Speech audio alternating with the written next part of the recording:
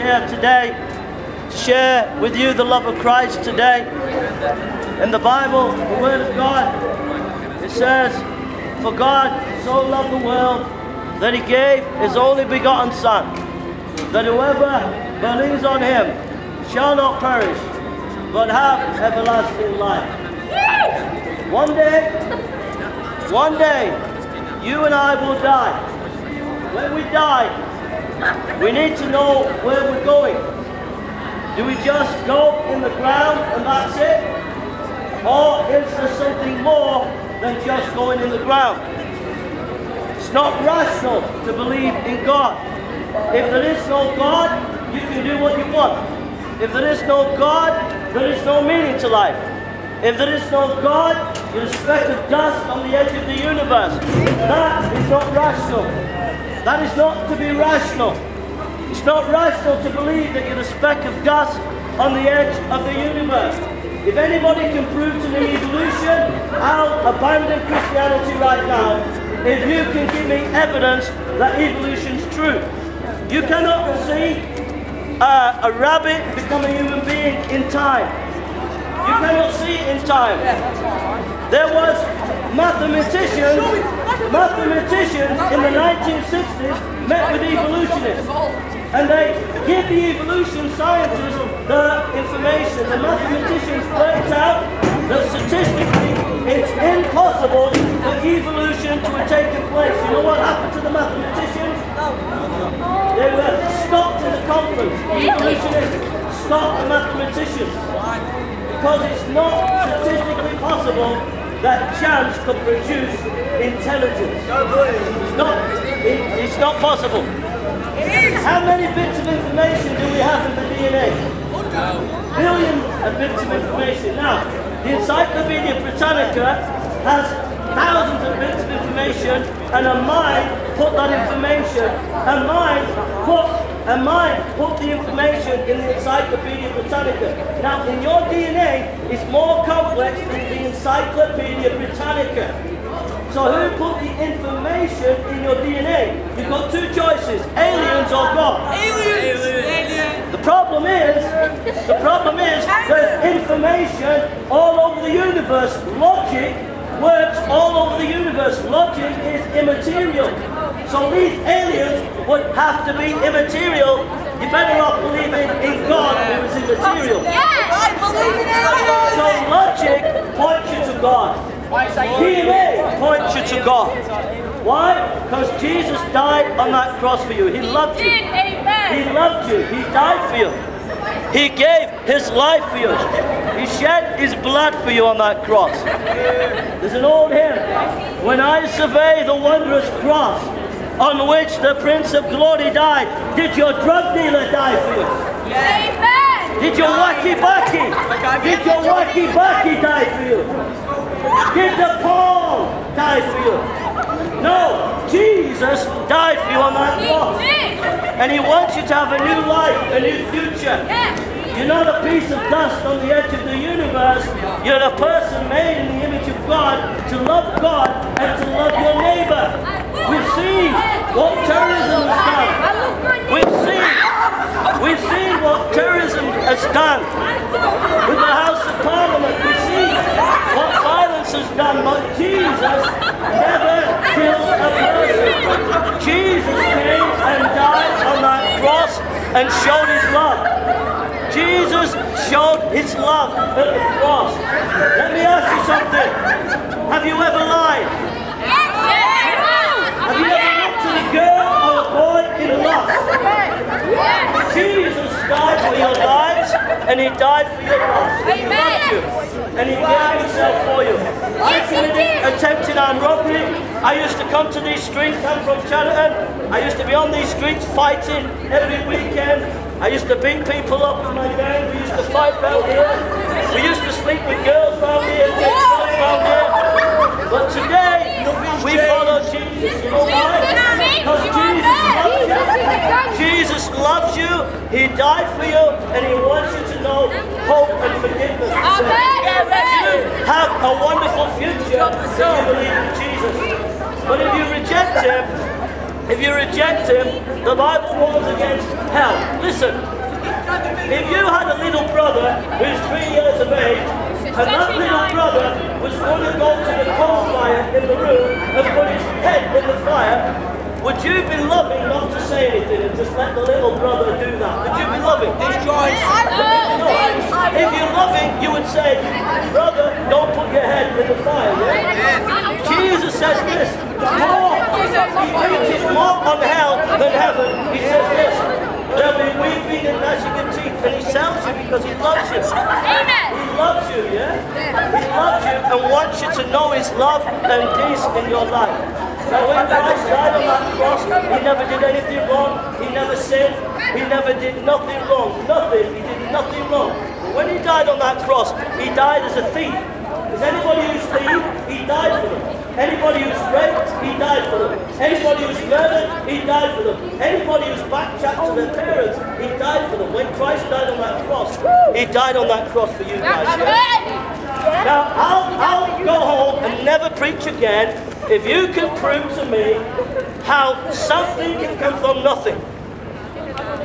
How can the universe pop out of nothing? If you can tell me, I'll go home and I'll never preach again. From nothing, nothing counts. Science will tell you how something came from nothing. There's nothing in the universe, and then suddenly the universe appeared from nothing. It doesn't make sense. It makes okay, let's go with the Big Bang. Okay? Let's go, guys, let's go with the Big Bang. There's nothing in the universe. Right? Let's have a discussion. I'm not anti-intellectual, I've got a degree from university. I studied postmodern philosophy at Manchester University. So I'm not anti-intellectual. Let's see this, right? Let's see if it works. You've got nothing. And then suddenly the universe appears. Can anyone explain to me how you get from nothing to something? Okay. Science, what you're talking about is called scientism, meaning the only explanation of life is from science. What about poetry? What about music? What about art? Science can't explain it. Yeah. Who made God? When you say who made God, you're implying that he's physical. The definition of God, by definition, is eternal. He's spiritual. He's eternal. How come we can't? How come Ghost. That's the guy ghost. Who knows? Nobody knows. Nobody can say the I know. Okay, just calm down. If you want a rational debate, a rational discussion, we can have a discussion. Where's that guy? Come on, say what he says. If you're a ghost, how do you make things? Because things go through.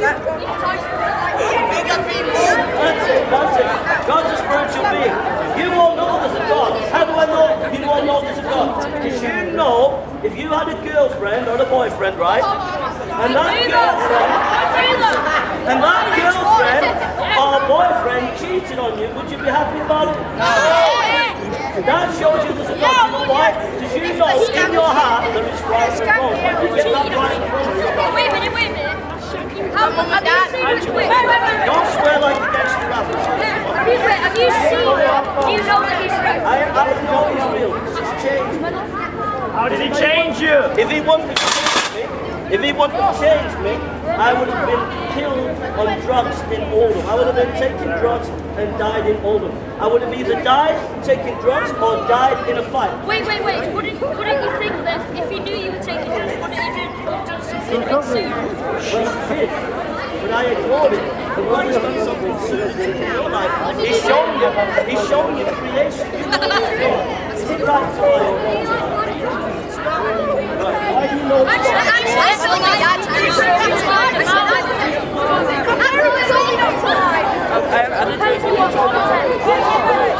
It goes back at the end, it produces right and wrong. There is no right and wrong. Because you say it's right and wrong, it punches what moral law behind it. you know we're all on Okay, I know the Bible is the word of God because without it, I'll explain to this. Guys, just listen with respect. Whatever you believe, you can be atheist or whatever. Add my Snapchat. You believe, yeah? And I'm not going to the Bible is true. One of the reasons is if you're an atheist, you don't know if this universe, your brain is being manipulated by people.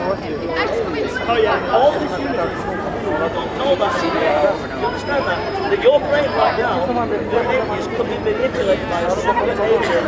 This is reality. The Bible says not the atheist, but interacting in the universe.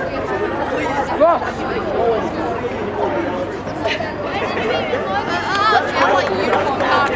They don't give me uniform. Like, they gave us uniform cards. They like flip towers.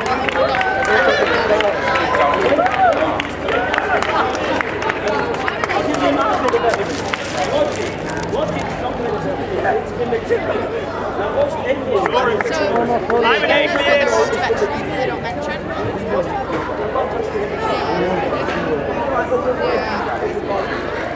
I like doing little noodles and that's how other people's watching. I always understand. I never realised that no one was my chances. That's what you know. That's what you know. The more multiple evidence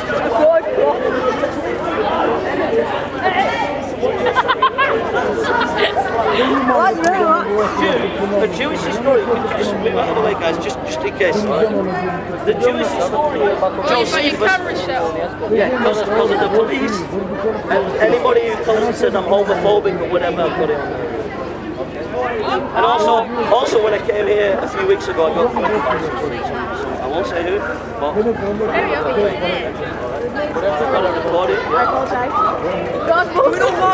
if it goes on YouTube, I'll make sure everybody's face. Add my Snapchat, Toastin Bossa. Add my Instagram, Toastin Bossa. Do you make Christian Give you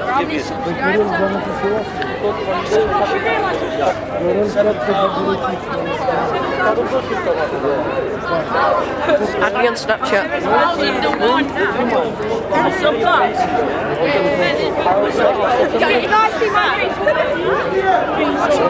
My face be unblurred.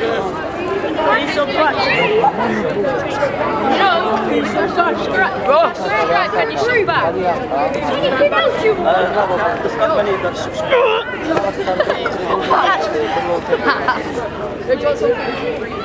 I'm gonna show you Nick. Well, there's about 11 of them.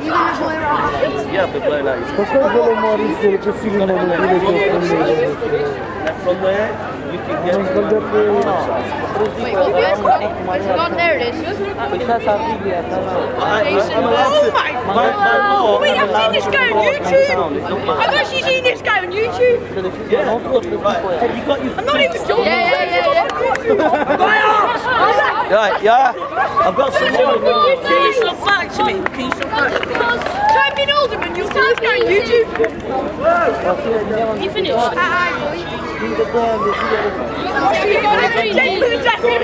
True. YouTube from there, yeah? From there, yeah? There's like a fight between these guys. He was like, wait,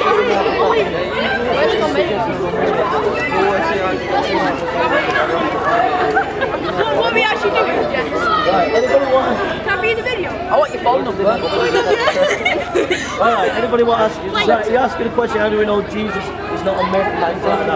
Multiple attestation. When the enemies attest to your view, that's pretty good evidence that it's right. So enemies against Jesus, in the time of Jesus, he said he died on the cross.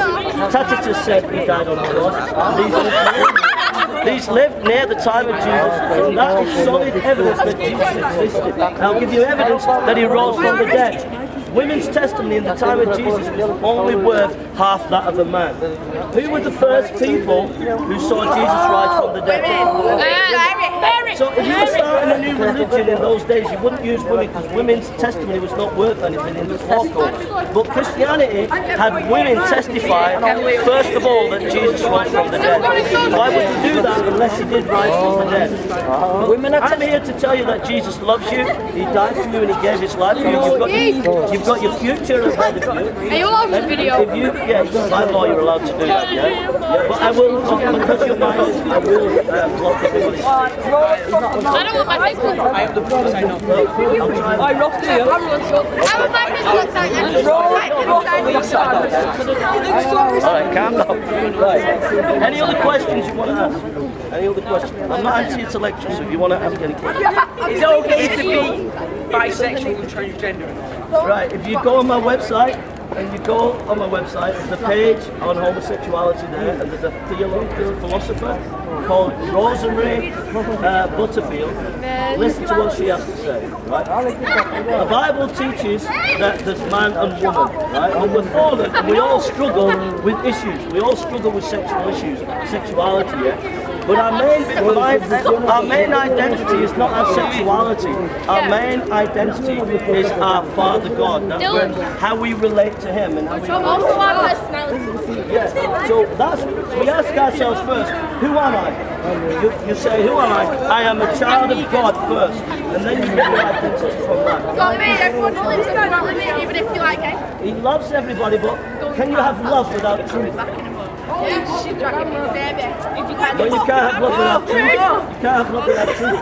Secularism, with all its sexuality and social construction, wants love without truth. Christianity says no, love with truth, and that means the Bible tells you what is true about sex. Wait, but our parents say... Secularism can't tell you that. Yeah, but our parents say like, what is? Oh yeah, they say like this you fairy it's not really. They're not like That's a white Santa's real, isn't it? I have a question. It's got to be real, yeah.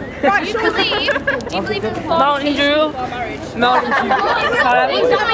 No, I don't Advertise some Mountain Dew. Wait, Yes. Subway. Wait, are you doing I don't believe in Jesus. Why should I believe in him? Why? Because Jesus is the Son of God. He said, I'm the way, the truth, and the life. And only He died and rose again. I respect Islam, but Muhammad is dead. I respect Buddhism, but Buddha is dead. Jesus died and rose again. So therefore He trumps... I'm not dead. No, Muhammad. Muhammad? No! He said, never take it alive! So Jesus Christ died and rose again. There's evidence. And if you come to know Him as your Lord and Savior, you'll know a joy and a peace. And you'll know a purpose in your life, a meaning to life. Science has been influenced by Christianity more than any other. The great scientists like Newton and Faraday, they were great Christians and great scientists. So Christianity will help you to think about science, philosophy, art, but most of all, that you know why you're here. You have a relationship with God. Wait. Can I have one next time? Can I ask something? Do you think that Jesus will rise again? He's risen again. He's coming back. Jesus said there'll be, in the last days, there'll be rumors of wars. Israel, there'll be wars near Israel, and there's wars near Israel. Excuse me. Why did we do this? Why did we do this? Bullying! We've come to sacrifice one proven fact. No, it's not a I fact. put him on the cross! It's been proven. It's not. It's been proven. Well, give me the evidence. Evolution. Right. You're saying evolution is true, yeah? I'm rational, you're rational. No. If it's true, what you're doing now is you're using... Guys, okay.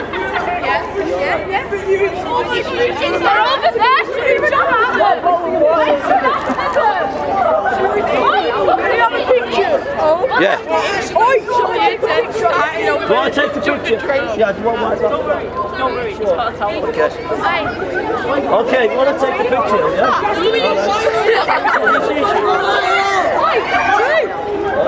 Alright, God bless you. Alright, guys. Can I get one, please? Alright, yeah. I've never taken it. We have a selfie, please. Thank you. We have a selfie, please. God bless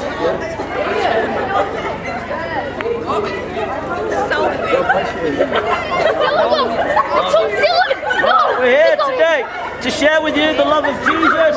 Jesus loves you. He died for you. He gave His life for you today. He gave His life for you. God bless you. outside, you can study about Christianity there, yeah? God bless you. I'm in Manchester every Saturday if you want to come down and talk, yeah? God bless you, have a lovely day. Guys, you're great guys, look after yourself, yeah? Look after yourself, yeah? God bless you.